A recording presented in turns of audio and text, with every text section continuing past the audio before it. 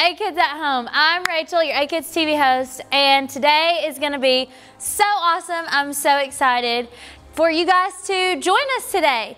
So, first of all, we're going to do our worship warm-up. So go grab a piece of paper and a pencil or a marker or something to draw with, and let's get started. We're going to do a blindfold drawing, and since today is Easter, we're going to draw a bunny. So, first of all, the reason why we're doing this is because today in our Bible story, it goes dark at an unexpected time during the middle of the day. You'll find out why later, but this story has an end no one ever saw coming. All right, let's get started drawing. So first you're going to draw an oval that goes horizontal like this, and then draw another oval on top of that, and then draw your ears, and then a nose, mouth, some bunny whiskers, and eyes, and then fill in the ears. Okay, pretty easy, right? Now, just like in today's story when it went dark, we're gonna do it blindfolded. Let's see how well we can do. Okay, I'm closing my eyes and I'm not cheating. Here we go.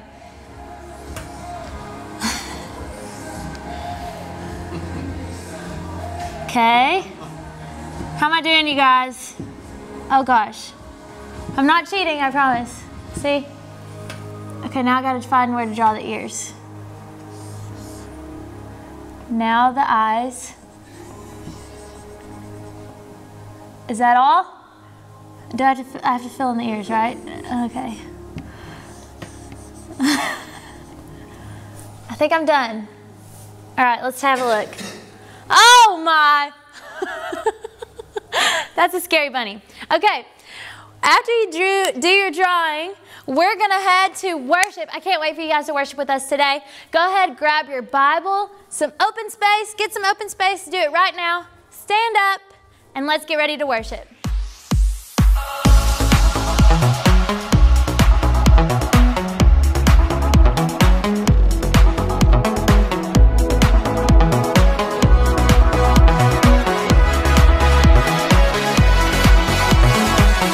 Waking up knowing there's a reason.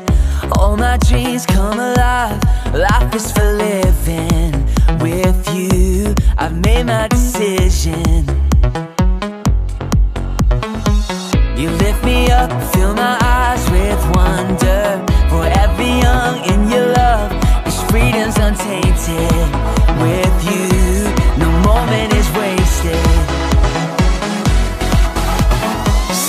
Sun now bursting through the clouds, black and white, turn to color all around. All is new in the Savior I have found. This is living now.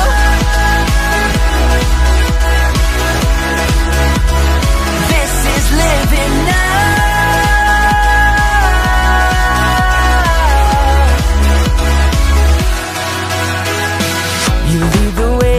You're right beside me. In your love I'm complete. There's nothing like living with you. This life you created, I choose. See the sun now bursting through the clouds, black and white, turn to color all around. All is new in the Savior I have found. This is living now.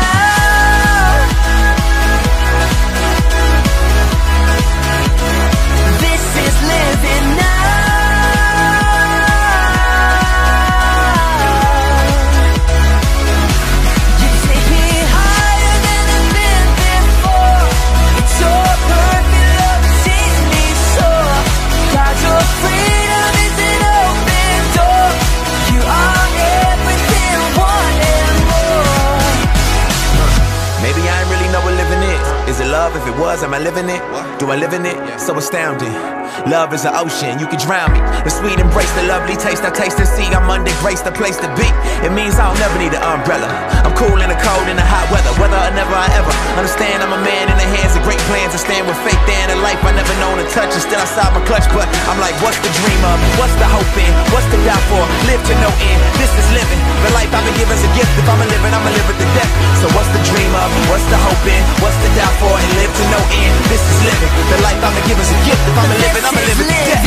Yeah.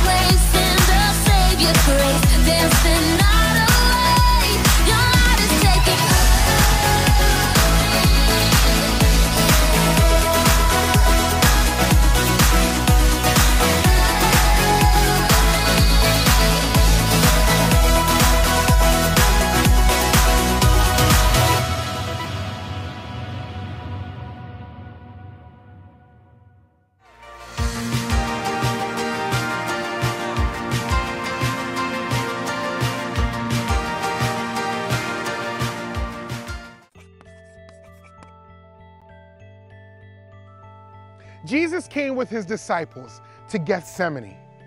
He prayed to God, Father, if it is possible, take this suffering away from me, but only if it is part of your plan. While Jesus prayed, the disciples fell asleep. Jesus said, get up, it is almost time. Suddenly Jesus arrived with a large crowd, Judas kissed Jesus so the crowd would know who Jesus was. The crowd grabbed Jesus and arrested him. Peter tried to stop the men, but Jesus told Peter not to. Jesus' followers ran away, but Peter stayed nearby. 3 times, people asked Peter if he was a follower of Jesus. "No, I'm not," Peter said. Jesus was led to the high priest. The high priest asked, "Are you the Messiah, the Son of God?" Jesus replied, "Yes, that's right." The high priest said, "Aha, he has spoken against God. He deserves to die." The religious leaders did not want to believe Jesus was God's son. When the morning came, the religious leaders led Jesus to Pilate, the governor. "Are you the king of the Jews?" Pilate asked. "Yes, that's right," Jesus replied. "What should I do with Jesus?" Pilate asked the crowd. "Crucify him," they answered. The governor's soldiers put a scarlet robe on Jesus. They made a crown of thorns and put it on his head. Then they mocked him, beat him, and led him away to be killed. The soldiers nailed Jesus to a cross. They put a sign above his head that said, "This is Jesus of Nazareth, the King of the Jews." 2 criminals were crucified next to him. Darkness covered the land. Then Jesus cried out, my God, why have you forsaken me?" Jesus shouted again, and with a loud voice, he died. Suddenly, the curtain in the temple sanctuary split in 2 from top to bottom, and there was an earthquake. One of the men guarding Jesus' body said, "This man really was God's son." Jesus was buried in a tomb. A stone was sealed in front of the tomb so that no one could steal Jesus' body. On the 3rd day, Mary Magdalene and the other Mary went to the tomb. Suddenly, there was an earthquake. An angel of the Lord rolled back the stone and sat on it. The guards were so afraid that they fainted. The angel spoke to the women, "Don't be afraid. Jesus is not here. He has been resurrected, just like he said he would." The women ran to tell the disciples the good news. Just then, Jesus met them. "Good morning," he said. The women worshiped him. "Don't be afraid," Jesus told them. "Go tell my disciples to meet me in Galilee. They will see me there." The crucifixion and resurrection of Jesus is the center of the gospel.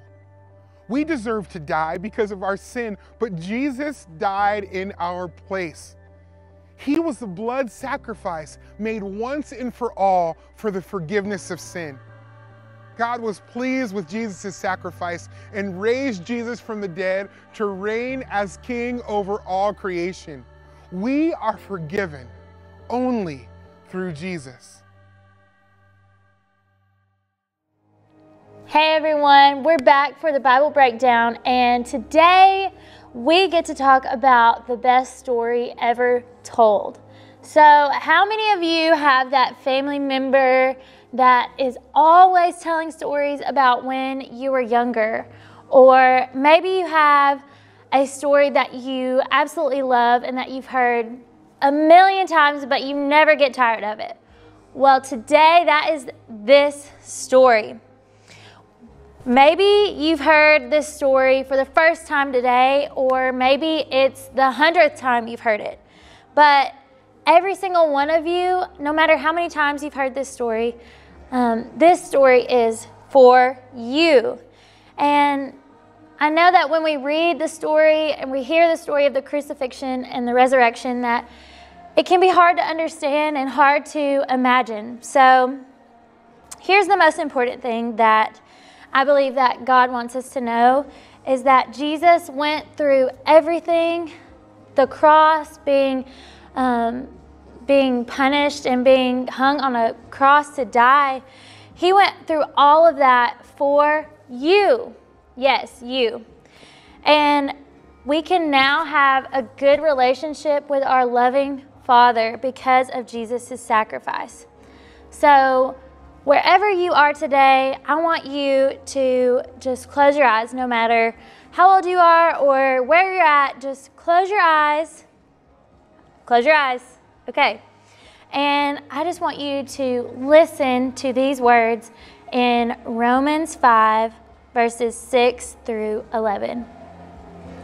For while we were still helpless, at the right time, Christ died for the ungodly. That's you and me. For rarely will someone die for a just person, though for a good person perhaps someone might even dare to die. But God proves his own love for us in that while we were still sinners, Christ died for us. How much more then, since we have now been declared righteous by his blood, will we be saved through him from wrath? For if while we were enemies, we were reconciled to God through the death of his Son, then how much more, having been reconciled, will we be saved by his life? That means his resurrection. And not only that, but we also rejoice in God through our Lord Jesus Christ, through whom we have now received this reconciliation. That is the word of God. And I hope that wherever you're at today and whatever you're doing, that you will know in your heart that Jesus is our hope and Jesus is our King and that he's alive and that you are dearly loved. And the cross proves that today. That's all we have for the Bible breakdown. I'm going to pray for us and then we will head to the craft corner. All right, close your eyes again. Father, thank you for the story of the cross. And I just pray that everyone hearing this story today and everyone that is in the sound of my voice you will just remind them of your goodness and your love. And you will remind them of the story of the cross today. And I pray, God, that we will never get tired of hearing this story because it reminds us of who we are and how much you love us. Thank you for your son, Jesus. Thank you for loving us so well. In Jesus' name, amen.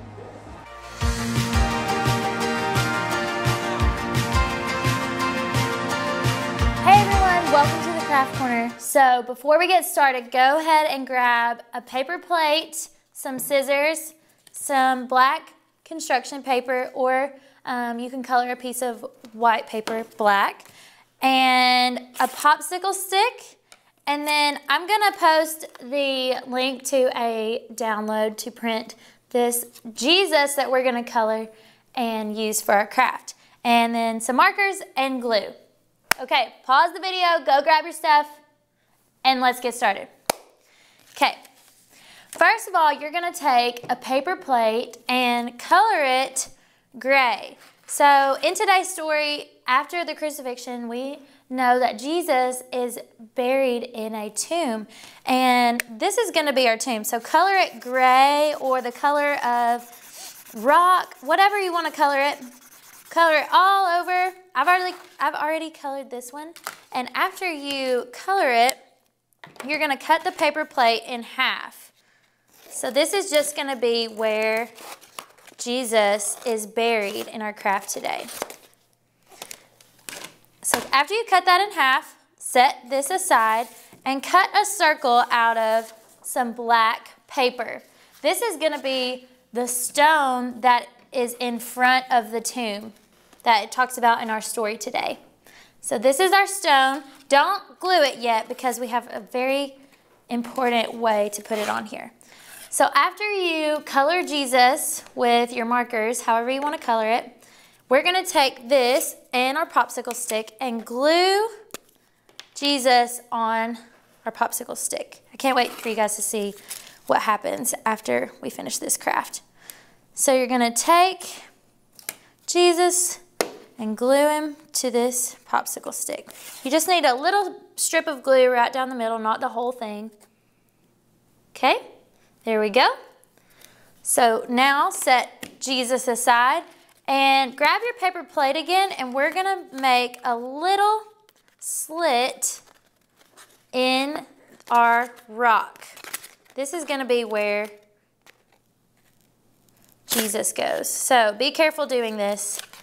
So fold it a little bit and then just cut a straight line big enough so that your popsicle stick can fit just like that. So put your popsicle stick in the little slit, and your guy should be able to go like this. And then after that, you're gonna take your stone, and this is very important. Only put glue on the bottom and the side. Don't put it all the way around, because that will mess it up if you put it all over. So just make a little line of glue like this, just a semicircle. And now you're going to put the stone over your Jesus popsicle stick. And after you let it dry for a little bit, we are going to have the tomb where Jesus was buried. But guess what? He didn't stay there. He rose again. Just like in our story today, this is our Resurrection Jesus craft, and it's so fun. You can even use this to tell the story to your friends or your family members. But remember that is our hope, and that Jesus didn't stay in the grave. He was resurrected, and that is our craft today. All right, bye guys.